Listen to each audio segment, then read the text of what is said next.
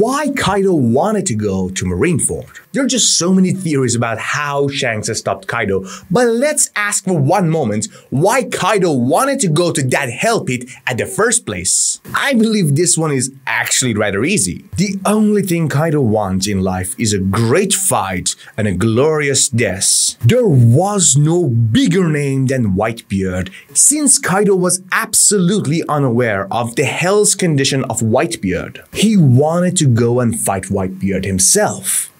He wanted to be the man who can kill the strongest man. And joining the greatest war of the era is exactly what he wanted the most. After all, Kaido above all is a fighter.